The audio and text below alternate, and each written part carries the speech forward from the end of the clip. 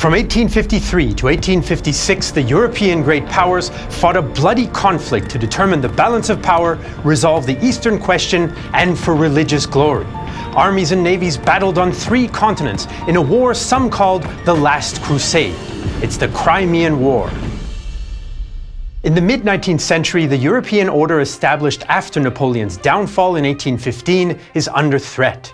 The once mighty Ottoman Empire has fallen behind in modernization and technology since the late 18th century, earning it the nickname the Sick Man of Europe. This increases tensions among the other great powers since Ottoman weakness threatens to upset the balance of power, a problem known as the Eastern Question. It's a problem that also leads to numerous Russo-Turkish wars from the 1760s to the 1820s, which the Russians mostly win. By the 1850s, some Russian leaders dream of an Orthodox Christian empire centered on Constantinople and expansion in Central Asia. The Ottomans, of course, want to preserve their state, but they need alliances with other powers to assist them, even when Britain and France demand concessions. For their part, Britain, France, and Austria do not want to see Russia gain too much at Constantinople's expense. One of the prestige questions that has long created tensions is the status of Christian minorities in Ottoman lands. Russia sees itself as protector of the Orthodox, while France supports Roman Catholics. In 1852, the latest dispute is raging about which clergymen should have access to the Church of the Nativity in Ottoman-ruled Bethlehem, one of Christianity's holiest sites. French Emperor Napoleon III sends the warship Charlemagne towards Constantinople to back up his demands. Ottoman Sultan Abdülmecid I relents, which enrages the Russian government and the very religious Tsar Nicholas I.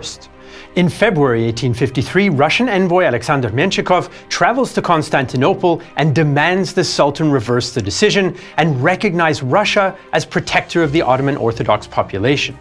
On May 5th, Menshikov threatens to break off relations, but the British and French encourage the Ottomans to stand firm.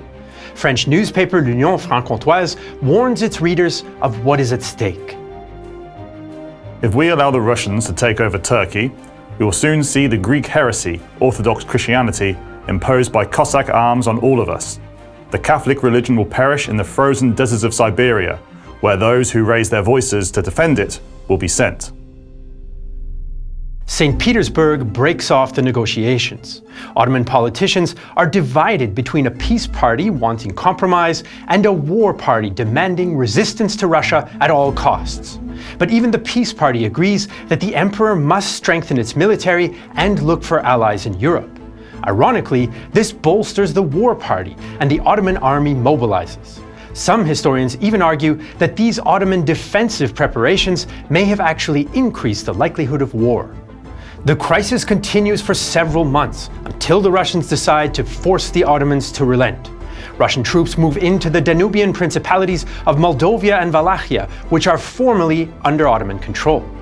Britain and France pledge to support the Ottomans, and since the Ottomans can't afford to maintain mobilization for long, they declare war on Russia on October 4th, 1853.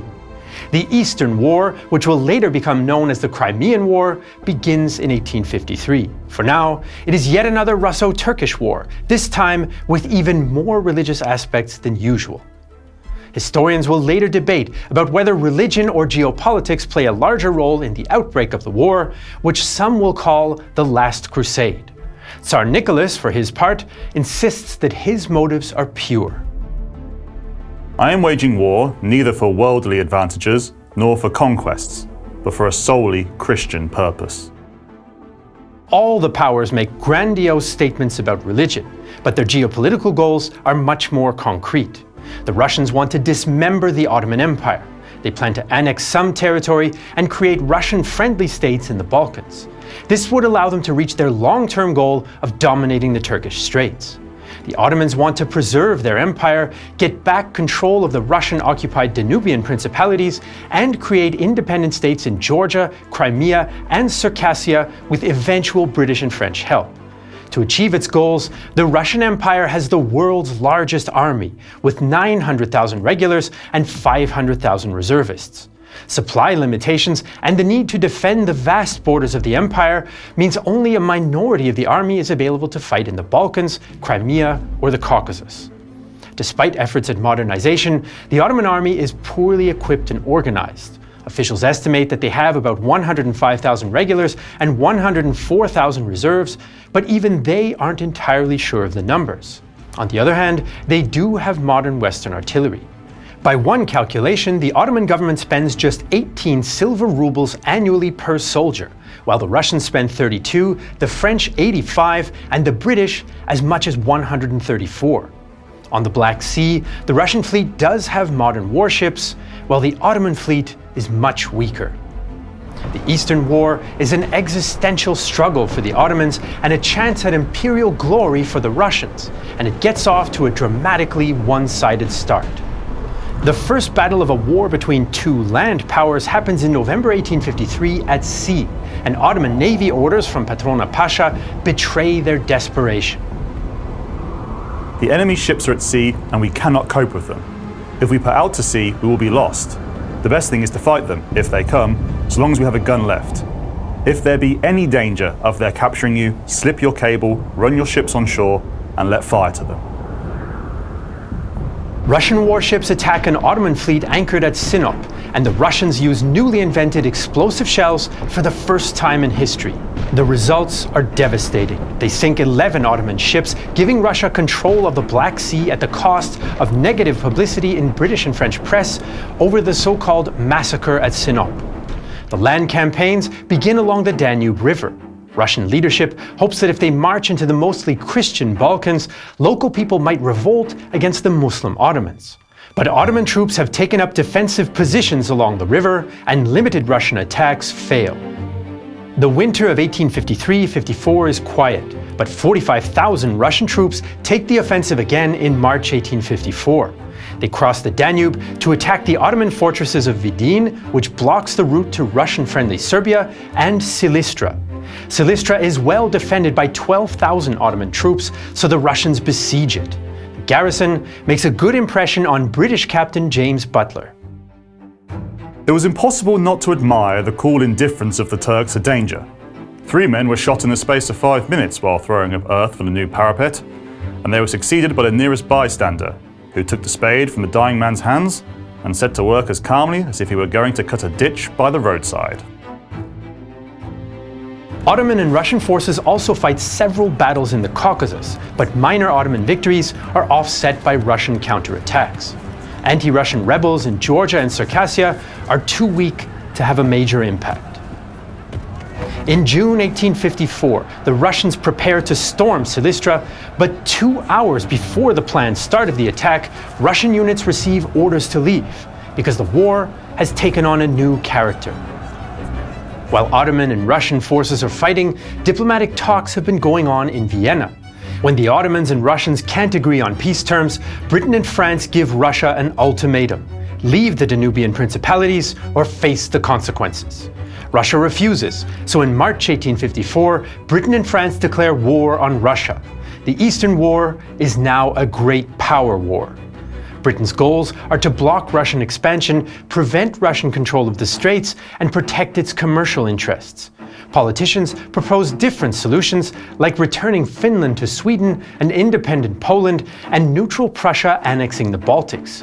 Lord Palmerston is among the most hawkish and hopes to weaken Russia as a long-term rival. The French joined the war to gain prestige and influence, to protect their commercial interests, and to support national unification movements of smaller peoples when convenient to French interests. Napoleon III is also ideologically opposed to Tsarist autocracy.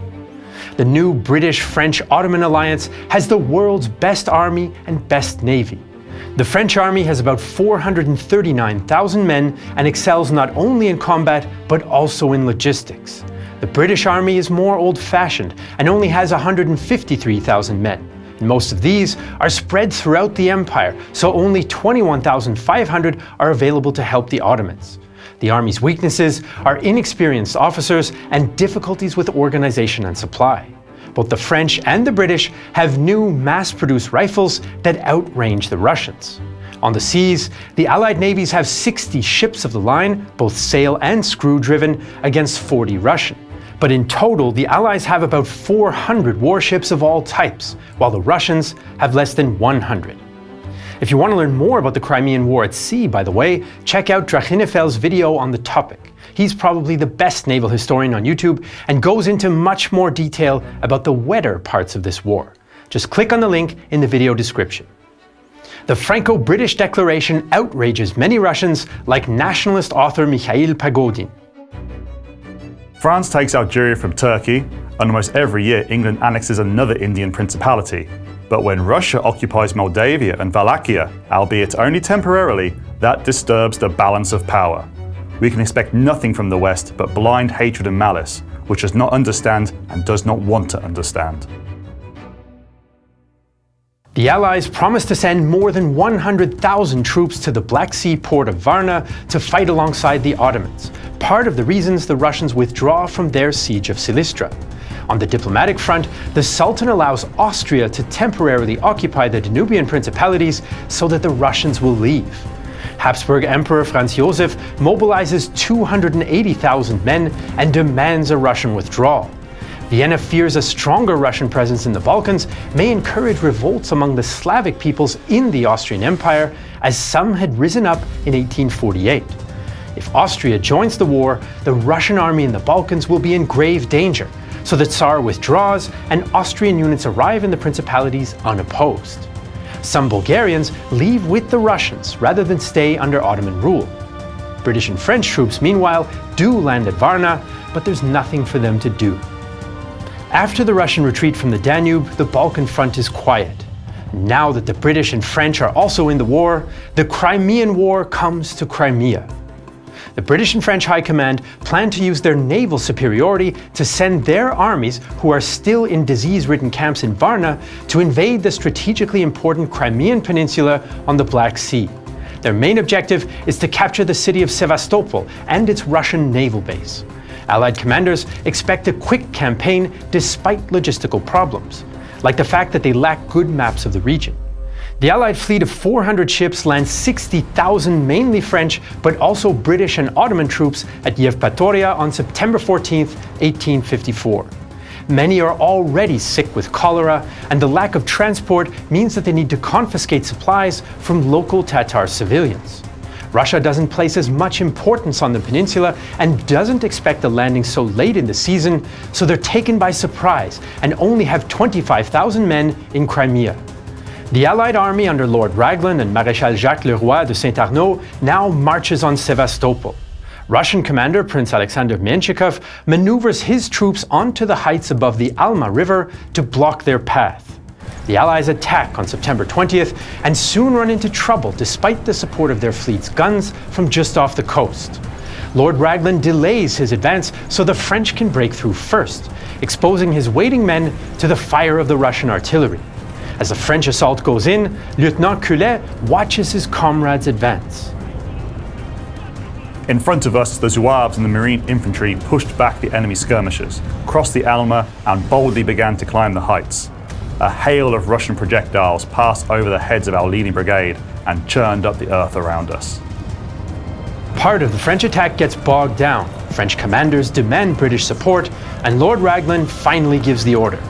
British troops cross the river and charge up the hills straight into the teeth of the Russian defense. Ensign Hugh Annesley is in the middle of it all. We had got within 30 or 40 yards of the entrenchment when a musket ball hit me full in the mouth. I thought it was all over with me. Just then, we got the order to retire. I turned round and ran as fast as I could down the hill to the river. The Russians counterattack, but the British recover and stop the enemy thanks to accurate fire from their modern Minier rifles. Russian officer Eduard Totleben witnesses the futility of the advance. The enemy, perfectly convinced of the superiority of his small arms, avoided close combat. Every time our battalions charged, he retired for some distance and began a murderous fusillade. Our columns only succeeded in suffering terrible losses and were obliged to fall back before reaching the enemy.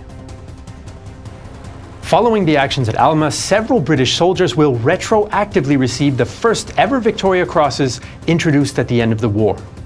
Meanwhile, the French and Ottomans successfully storm the heights on their side of the Allied line. Russian morale breaks and the Allies are victorious, but in just 3 hours they lose about 3,600 men and the Russians nearly 5,000. Both sides leave their wounded unattended, as a Russian orderly recalls. Hundreds of wounded had been deserted by their regiments, and these, with heart-rending cries and moans and pleading gestures, begged to be lifted onto the carts and carriages. One man had his leg blown off and his jaw smashed with his tongue torn out. Only the expression on his face pleaded for a mouthful of water. After the Allied victory at the Alma, the way to Sevastopol lies open, but the victors don't know it. Following their success at the Alma, Raglan and Saint-Arnaud don't realize how weak the Russians are. So 2 days go by before they begin to march around Sevastopol to its supposedly weaker southern flank. The Allies also take Balaclava and make its harbour their primary supply base, while most Russian forces withdraw to the peninsula's interior. The Allies now lay siege to Sevastopol, set up camp, and dig entrenchments and redoubts to protect themselves from the Russian garrison. British Captain Radcliffe describes routine trench duty. A few men were placed on the lookout, their heads a few inches above the work, to give notice when the Russians fired, by watching the smoke from the guns by day and the flash by night, and calling out "shot" when all in the trenches lie down and get under cover of the breastwork till it has passed, and then resume their work. The Russians now hatch a plan to sever the Allied supply route from Balaclava and destroy the harbour, which would force the Allies to leave Sevastopol. The Russians attack at daybreak on October 25th. The 500 Ottoman troops defending the first redoubt offer strong resistance, but are eventually driven out.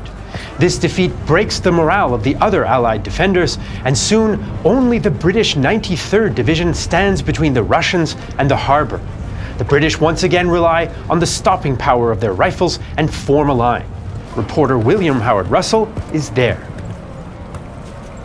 The Russians dash at the Highlanders. The ground flies beneath their horses' feet, gathering speed. At every stride they dash on towards that thin red streak, topped with a line of steel. These words are later and forever misquoted as a thin red line. Accurate British fire forces the Russians to abandon the attack, and with more Allied reinforcements on the way, the Russians withdraw from 2 of the redoubts and take the Allied cannons as booty. Lord Raglan's pride is so hurt that he orders his troops to recapture the guns, but the commanders on the ground don't understand which guns he means. In the confusion, the British Light Cavalry Brigade mistakenly charges straight into the Russians' main force. After reaching the Russian lines and taking heavy casualties, the brigade retreats, an infamous action that becomes a symbol of officer incompetence and inspires Lord Tennyson to write an immortal poem.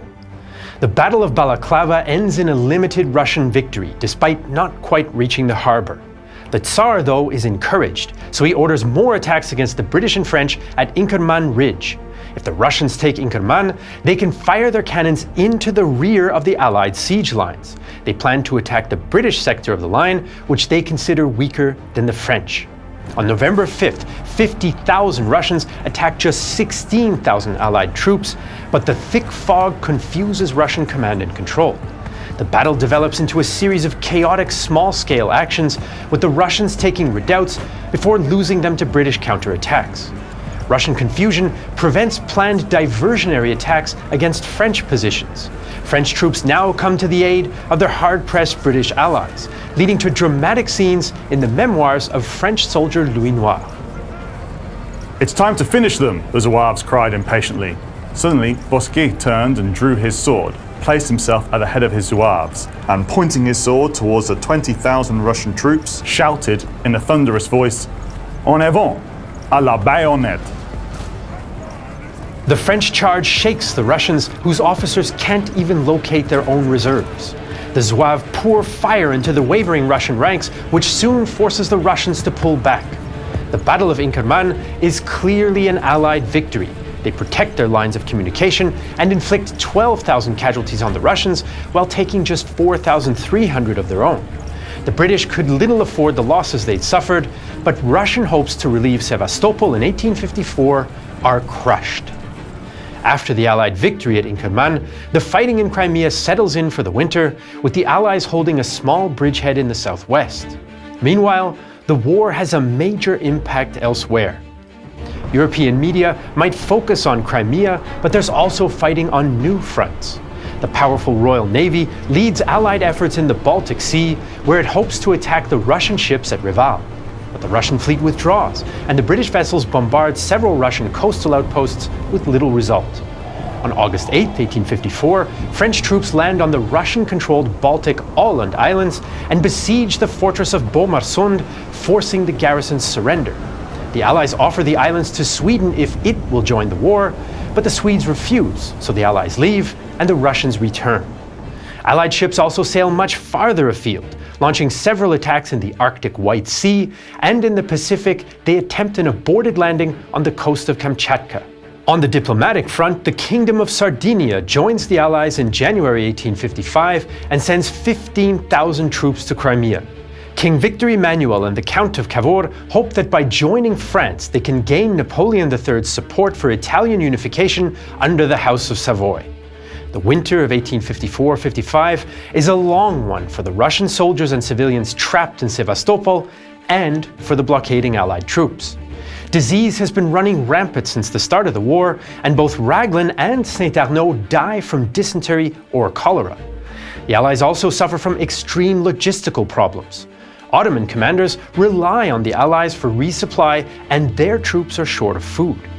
British Admiral Adolphus Slade, serving with the Ottomans as Mushaver Pasha, criticizes Ottoman officers' unwillingness to complain on their own troops' behalf.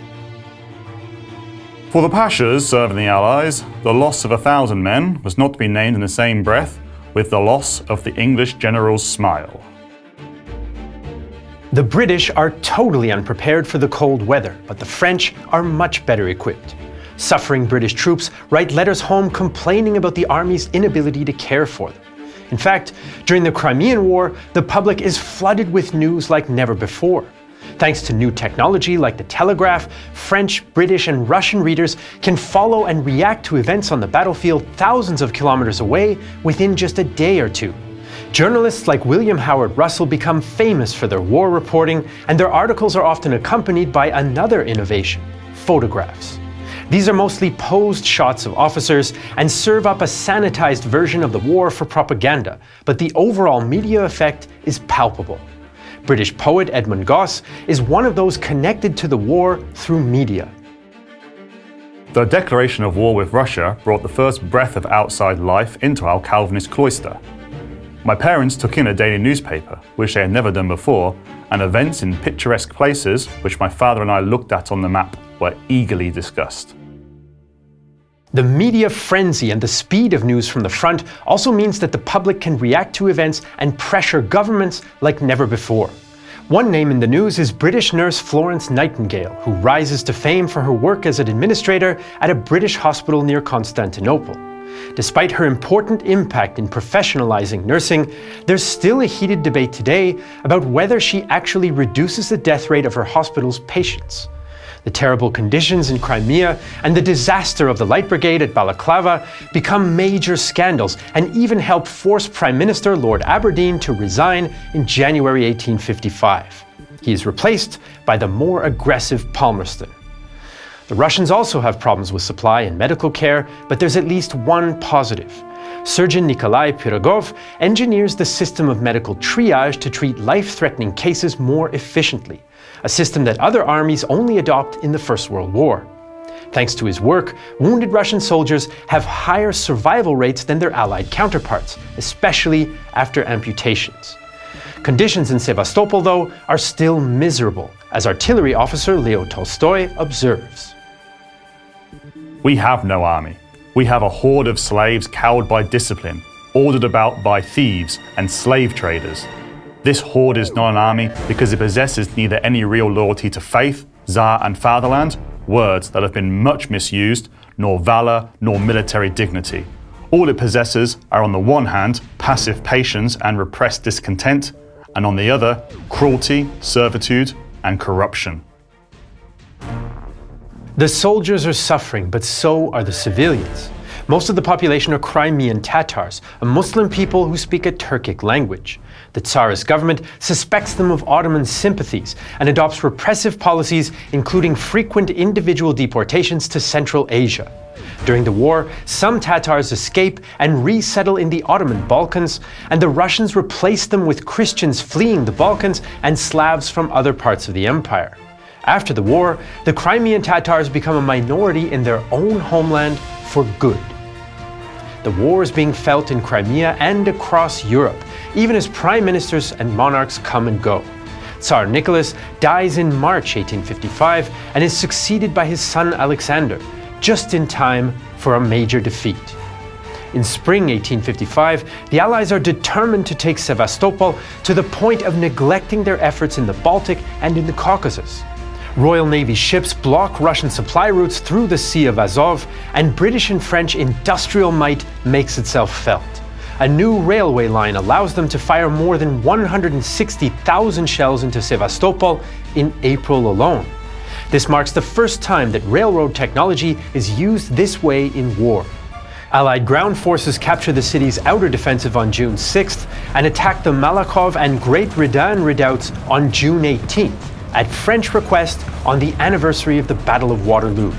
The plan is for the French to attack the Malakhov first, followed by a British attack on the Redan. Militarily unnecessary if the French succeed, but Raglan wants to preserve British honor. French soldier Herbé is shocked when Russian officers cross no man's land the night before the assault. The Russians said to us, "Allons, messieurs les Français. When you are ready, we shall be waiting." It was obvious that the enemy knew all our plans, and that we would find a well-prepared defense. The first French and British attacks fail completely. The first Russian volley takes out a third of the British attackers, and the rest flee despite their officers threatening to shoot them. Russian Empire soldier Prokofy Podpalov remembers the slaughter. Suddenly, the enemy came towards us in a huge wave. Our bugle sounded, followed by the booming of our cannon and the firing of our guns. It was so dark from the gun smoke that nothing could be seen. When it cleared, we could see that the ground in front of us was covered with the bodies of the British fallen. The Allies lose 7,500 men for nothing. This stalemate continues into its 10th month. There are more and more cases of trench fatigue, and Louis Noir even sees battle-hardened Zouaves wake up from nightmares screaming for help against imaginary enemies.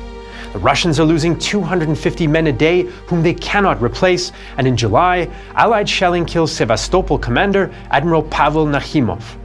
The Tsar knows his army is running out of time with the Sea of Azov supplies cut off, so in August, the Russians launch an attack on the Allied watering places on the Chernaya River. The 30,000 Russian infantry outnumber the 9,000 Sardinians and 18,000 French defenders, but the Russians lack cavalry or artillery, and the Allies have the high ground. Russian troops launch a frontal assault with unclear orders, which goes nowhere. They lose 8,000 dead and wounded for nothing. The Allies try again in September. They extend their trenches to within just 50 meters of the Russian positions, but lose 200 men daily to Russian sharpshooters. The plan is again for the French to attack Malakhov first, followed by the British at Redan. When the French attack on September 8th, they catch the Russians by surprise. Prokofy Podpalov remembers. The French were in the Malakhov before our boys had a chance to grab their guns. In a few seconds, they had filled the fort with hundreds of their men, and hardly a shot was fired from our side. At Redan, the British try and fail 3 times, a bitter memory for Lieutenant Griffith. We rushed madly along the trenches, grape shot flying about our ears, and the men falling down on all sides. When I got to the edge of the ditch of the Redan, Radcliffe and I got hold of a ladder, went up it to the top of the parapet where we were stopped by the press. Wounded and dead men kept tumbling down on us. Panicked British infantrymen again retreat to their lines, this time after 2,600 casualties. Their officers order another attack, but there's no need. Since the French have taken Malakhov, Redan cannot be held and the Russians withdraw. Russian command now sees the writing on the wall and orders an evacuation of Sevastopol. Nurse Alexandra Stachova is in the midst of the disaster. The whole city was engulfed in flames. From everywhere, the sound of explosions. It was a scene of terror and chaos. Sevastopol was covered in black smoke. Our own troops were setting fire to the town. The siege of Sevastopol is over, at the cost of 102,000 Russian and 71,000 Allied lives. Back in St. Petersburg, Tsar Alexander is defiant. Sevastopol is not Moscow. The Crimea is not Russia. 2 years after the burning of Moscow in 1812, our victorious troops were in Paris. We are still the same Russians, and God is with us. By late 1855, the Allies and the Russians are exhausted, and winter is coming. On the Caucasus front, Russians capture the besieged city of Kars on November 26th, despite the efforts of the Anglo-Ottoman garrison. This leaves Russia in control of more enemy territory than the Allies, a bargaining chip for peace talks. Simultaneously, the British assemble a powerful Baltic fleet called the Grand Armament of 1856 to finish the war the next year. Some historians suggest that the threat of this fleet helps end the war, even though it never sees action. That's because Napoleon III is satisfied with French victories and wants peace. In January 1856, the French reject British proposals to open new fronts, and the two nations decide to end the Crimea campaign. The French now approach the neutral Austrians, and the two powers present Russia with an ultimatum. The Tsar cannot risk Austrian intervention, so negotiations begin in Paris. At first, the French and British argue, since the British insist on harder terms, but in the end the French prevail and the Treaty of Paris is signed on March 30th, 1856. Russia agrees to give parts of Bessarabia back to Moldavia, renounce influence over the Danubian principalities, accept demilitarization of the Black Sea, and abandon its claim to represent Ottoman Christians. The Ottoman Empire's pre-war boundaries are preserved, plus some small gains in Bessarabia, a major victory for Constantinople. The Treaty of Paris, though, is not a long-term answer to the Eastern question, and the concert of Europe is restless. Russia still wants to expand south as soon as it can regain its strength. The Ottomans are more integrated into European affairs, but they're still weak, and outside interference in Ottoman affairs continues. Austria is isolated and will find itself without allies in the coming wars against France, Sardinia, and Prussia. Britain remains the main global power, but there is public disappointment at scandals and heavy losses for the sake of preserving the Ottomans.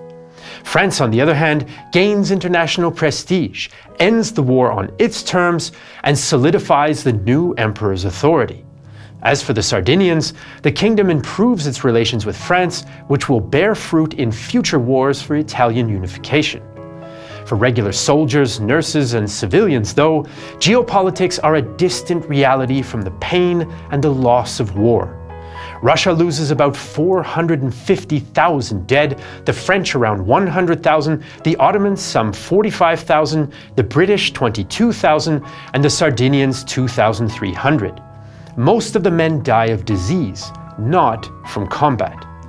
Aside from being deadly, the Crimean War is also a transitional conflict. It is partly a traditional cabinet war and is the last European war where religion is used as a primary justification.